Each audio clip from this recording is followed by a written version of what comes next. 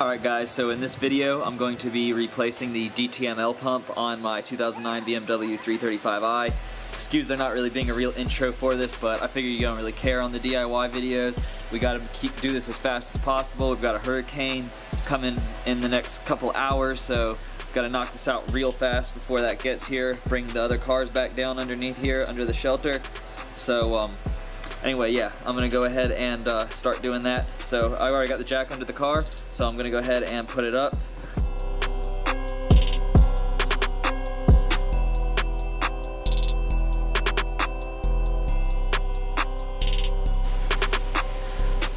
Alright, now with the car set up, it's just like the front bumper, so like right around there. On the bottom side, we're gonna have some 8mm. So I'm gonna go ahead and undo all the necessary bolts.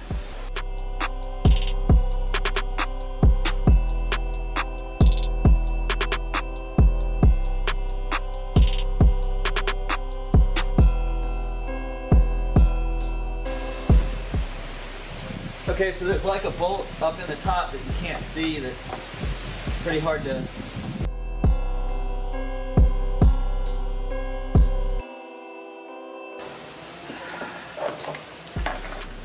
Alright, so as you can see right here, we have back up in here, there's the pump that we are replacing.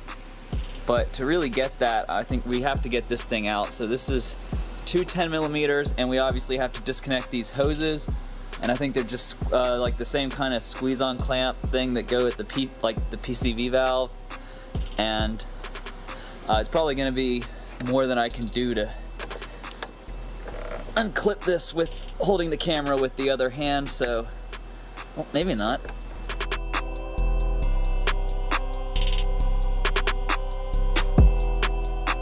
And a smaller one from behind it on the other side of this heat shield.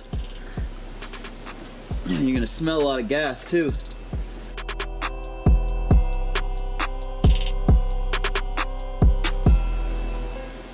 There we go. And then this is two 10mm right here.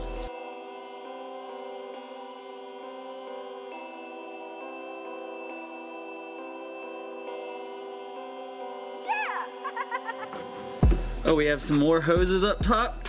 We have to disconnect that actually connects straight to our DTML pump.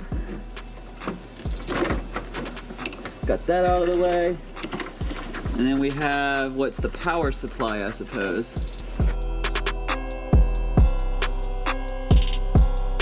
We have our assembly off, and now we can go ahead and replace it with our new Bosch OEM one. It's either a T15 or a T20, so we're gonna try T15 first.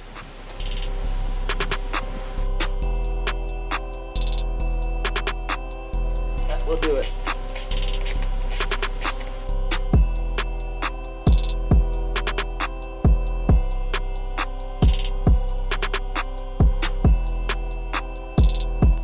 Just a quick visual inspection of this doesn't reveal anything to be broken with it. Of course, that doesn't really mean anything. Anyway, let's go put this new one in, let's attach it up and see if this solves the problem. So, also it appears you have to reuse this. My part did not come with this part, so it's still soft and, you know, not broken or anything, so I think it'll be fine. But this does not come with this, and this is the Bosch OEM unit, so it didn't come with it. So anyway, we'll put it on it.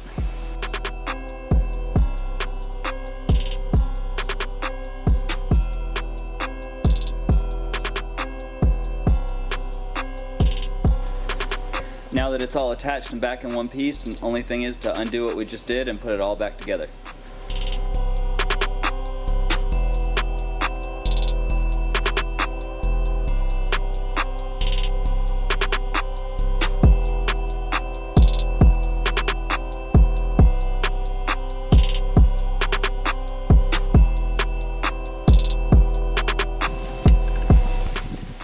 Okay, now it's all back in place and everything is good, so now we just gotta put this panel back in, and then we'll go into the car and clear the codes, and hopefully the check engine light will go away, or service engine soon, or whatever it is on these cars.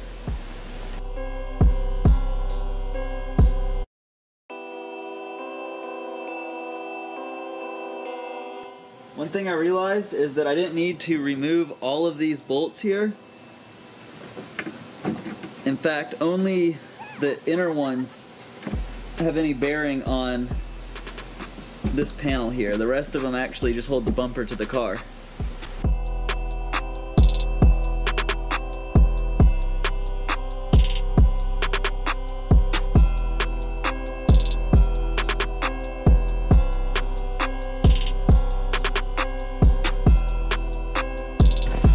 So there are several ways that you can do this. So we're going to go to MHD.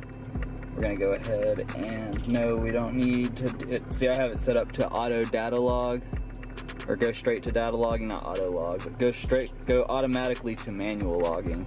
Read DME codes.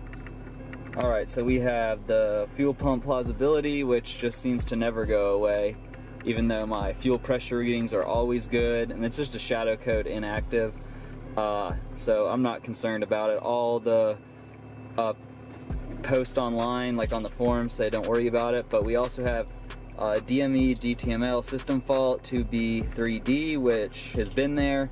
So we're going to go ahead and clear DME codes.